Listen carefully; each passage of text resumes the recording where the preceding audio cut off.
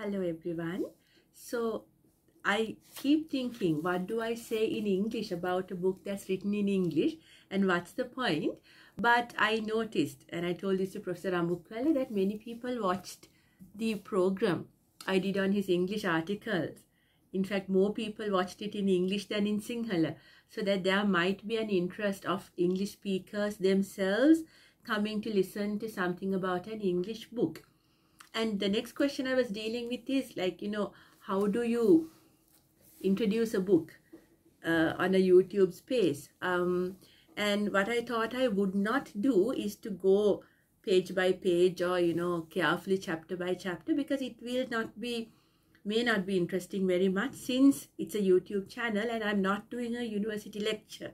My idea is to just talk about what the book is, what it deals with, some of the ideas it brings forth and why they are important, and what he really wants to do in the book, so that I can do in a very brief space of time. And that is what I will do, since the interview that I did with the writer deal with some of the issues that the book raises. So I will let the writer actually speak about it in a very that might be more interesting than me trying to explain some of the things that he has said in the book. But I also realized me giving a very quick introduction will make it easy for you to transition into the interview, which is also going up on my YouTube channel at the same time. The Politics and Poetics of Authenticity, and the subtitle is A Cultural Genealogy of Sinhala Nationalism.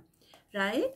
So nationalism, as you know, it's a concept that in a way all of us are living through. Nations are the reality of the political world now, and the world is divided into nations, and we take it as such an obvious fact that we forget that nations themselves were a pretty recent invention.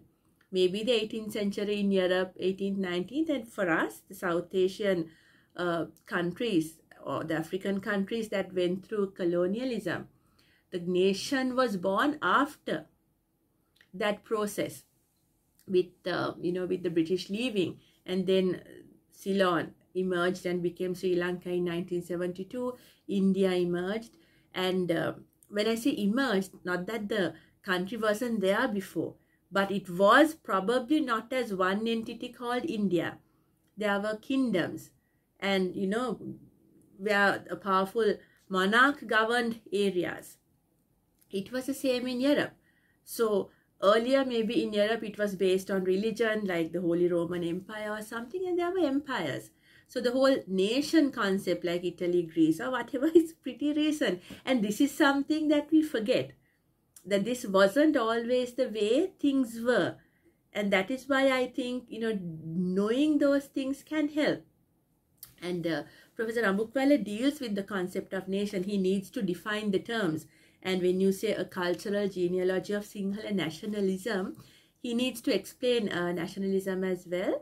It's not easy to explain. So one of the dangers I run when I try to simplify or just summarize the ideas of a book is I might make it sound simple, when in reality what he's saying is not. But the way I defend myself, or what I'm doing, is it's better to have some knowledge than none at all. Because if you are proficient in reading English, please read the original book. This is an open access book, which means you can go to the internet and download it legally. It's free for anyone. And also, one of the other things that is good in a brief explanation is academic writing may not be that very easy to read. So if you're worried about your language level, this introduction might help you come into this book. So this is a hard copy, but this is available online as a soft copy for anyone to download. Nationalism, again, like my discussion with him last month, has been a very fraught event in South Asia. If you take the Indian example, you realize how much pain it cost when India and Pakistan was born. Bangladesh, East Bangladesh, West Bangladesh, all these things, how much bloodshed happened within that. And we are used to being told by the West that it's a very violent process, the South Asian birth of nationalism. And where Professor Rambukwella very rightly points out, they forget that even their births as nations is very often violent, because the nation itself, the very process, is about outsiders and insiders, those who don't belong and those who belong. It's punitive in that sense. But these are not things that they or we say or we remember. So that erasure is part of Europe's memory as well. They won't talk about what pain it would have cost them to come out as nations, because those are erased from memory, and they look at us and say, my goodness, look at how they deal with it. So to kind of take away judgment and know that this process was always about inclusiveness and considering somebody as other. So that's an interesting point he makes.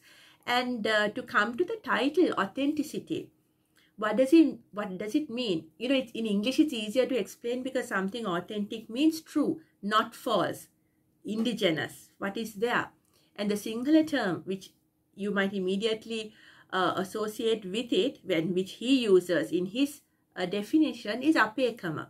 So you could say deshiyatwaya or whatever. The apekama, he traces how this concept was born, because Professor Rambukwella is not interested in nationalism as a concept, but he's interested in seeing how it was practically made to come about, what practice or discourses or physical occurrences happen for this to grow, the genealogy of it to get to be born and to grow. And it's very interesting. He does it by analyzing three characters, who are considered extremely important in our history, Anagarika Dharmapala and S.W.R.D. Bandaranayake. And he analyzes the material. He does is he talks about their memoirs or their speeches and discusses how they have dealt with the concept of authenticity.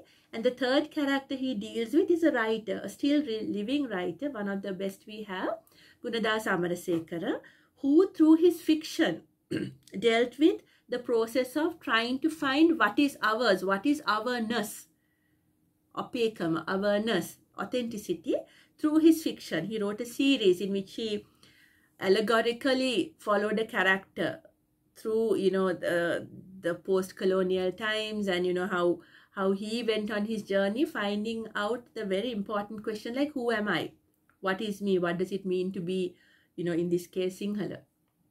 These questions are valid to anybody and anyone, because the colonial project was such a harmful thing that all of us who came out from it can never be the same. Even if I personally wasn't caught, you know, my parents or my grandparents were, and their attitudes come down to us. So none of us are free from these things. And Professor Rambukwella starts this book with a very interesting cultural occurrence which happened in 2016, where Kishani Jayasinghe sang Danno Budunge in an operatic voice, and there was quite a backlash. She did it in an Independence Day celebration, and how the backlash was based on this apekama thing. You don't sing that song that way, kind of thing, and how her defense also involved in her saying, I'm trained in this particular skill of operatic singing, but my credentials are I'm a Visakian and a Buddhist and so on. So that even for defense, you still fall back on what you think makes you you. So it's a very interesting book, because it deals with what makes you you, what we considered us. He deals with the Sinhala Buddhist specifically, but I think it will be very interesting for any ethnic group in this country to do such an analysis and see, you know, where you think your identity lies.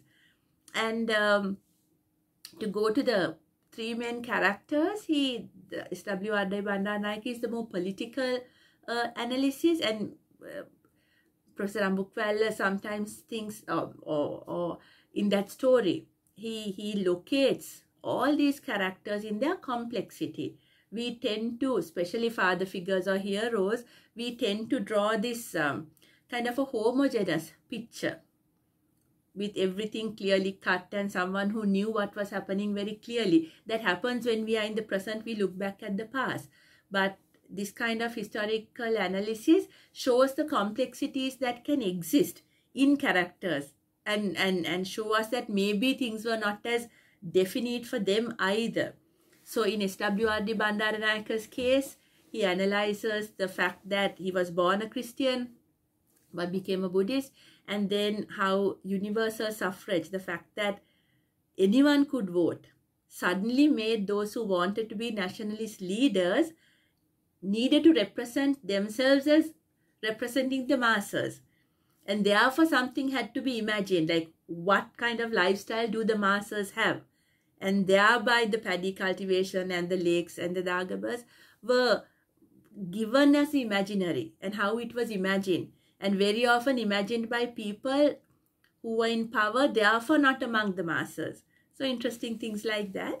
And how one analysis he does is the Oxford Memoirs of S.W.R.D. Bandaranayake, where he analyzes his location of, being a black person within Oxford, and how he was determined to somehow overcome the prejudices they had, and how he does succeed in becoming, I think, the secretary or something of the Oxford Union. So how he kind of a hero story within that.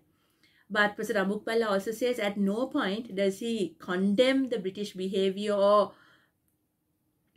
doesn't challenge that. His object was to be considered noble within that framework. So, complications like that. And then with Anagarika Dharmapala, definitely that was a more religious crusade if one was political. And how, like, we know Anagarika Dharmapala as the person who made the Mahabodhi Society, the Mahabodhi Society and Mahabodhi, the Buddhist side. He accomplished those. And then how he worked with Colonel Olcott and Madame Blavatsky at the beginning with the Theosophists coming to Sri Lanka, to Ceylon, and how the Buddhist schools were made. Later, of course, here Professor Rambukwella talks about him falling out with the Theosophists because the Theosophists were interested in a more global Buddhism, a universal kind of Buddhism. And at the beginning, Dharmapala was also part of that. He went to Chicago and spoke to transnational Buddhists. But then within Ceylon, it was a very particular Ceylonese Buddhism. So this kind of conflict led to the fallout, where he was later becoming a proper, like, standing up for a particular Buddhism within the country. So Professor Rambukwella shows complications there as well, and analyzes why sometimes he may have spoken against particular communities. He did not condemn colonialism as such, but he very openly condemned the so-called impurities, or what he said, the bad practices that came with the white people. And mainly he meant drink, alcohol and alcoholism. So he had this very didactic way of telling Sinhala people, just stop, go back to what you were, don't fall into these vices and all that. And it was interesting. And Professor Rambukwella also wonders, like, his problem wasn't so much with the Tamil minority, but the coastal Moors, and whether that had any link to the fact that Dharmapala also was born from within a trading family, quite a wealthy family who was involved in trade, and whether economic reasons could have been one of the reasons for him to say, be careful, they have come to take what is ours. So looking back to see how things may have been is a very interesting task by itself. And we also have to remember, when we look at things like that, and especially the Bandaranayake case also, we might consider the present divisions that we lived through. We might project it back to the past and think that this was the way things were. But Professor Rambukwella's analysis shows that maybe there were other divisions which was more valid during that time. For example, the call for federalism first came from the Kandyan Sinhalese, who wanted to be separate from the low country Sinhalese, right? And within the Tamil community, caste was a hugely divisive factor. And anecdotally, I don't think Professor Rambukwella speaks of it there, that Armugam Navala's revival of the Tamil revival, as people like Cheran say, it's more caste, is of the Vellala caste. They were the ones who were, like kind of made to be revitalized, and it wasn't like a homogeneous block. So this analysis, like what Professor Rambukwella does, makes us look back to things that we had considered homogeneous, and shows the divisions and the complexities and the heterogeneity within it, which I think is very important if we are to think of a Sri Lanka in which we try to live more at peace with each other. And finally, what he does ask is for a critical thinking, and not just for one race. If all of us look at our location more critically, not just the Sinhala Buddhists, maybe the Sinhala Christians, the Muslims and the Tamil, we need to reflect on our own positioning in history, and to see how nothing is a simple narrative. Nothing is as homogeneous or as clear as sometimes history makes it. So analysis like these are very, very important. And the chapter on Gunada Samarasekar, interestingly, Harshana Rambukwella calls it the life and death of authenticity. So where does the death part come? I mean, in the interview he makes it very clear, no one has a right to say, something has died, because everything lives in some form or other.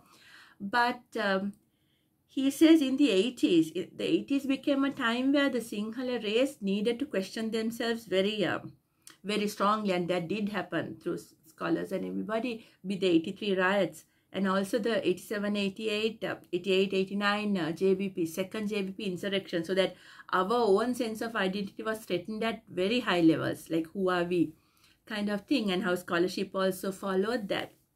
He does give a glimpse about the fact that sometimes scholarship also became very dicey at points, because there were some things some historians could say and they could be called traitorous, right? So that it became not an objective thing. The example he gives is the argument or the discussion or the back and forth between Ralph Gunawardena, R.A.L.H. Gunawardena and K.N. Dharmadasa, both professors, and he gives examples of what happens in these discussions.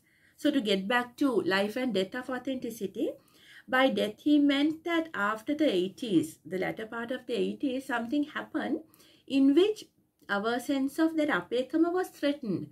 And he puts that threat definitely to the media, because he says during the latter part of the 80s, private media channels came to be, and the authority that the government media had on art, for example, what they called high art, Sambhavya Sangeeta, which was very much part of the Apekama kind of feeling. If you take the songs by Amaradeva, or the songs that were popular, it had a particular lifestyle or a imaginary that was idealized, and that was probably threatened because there was a cassette culture, and then people like Jyotipala came into the picture, and in fact that argument was about Jyotipala's funeral, which had attracted thousands of people.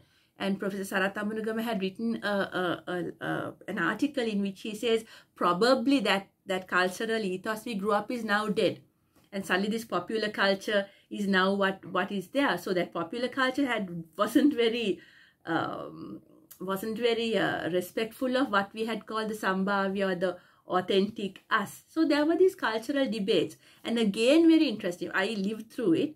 For somebody who hadn't lived, if you're a young person looking at this, watching this program, please have a look to see what these cultural debates were. And an example in which this writer, Gunadasa Amarasekara, had discussed it is a very beautiful short story called Gal Pilimeya Saha Bol Pilimeya, which Professor Rambukwella analyzes here. So it's a short story in Sinhala about a stone statue and a hollow statue.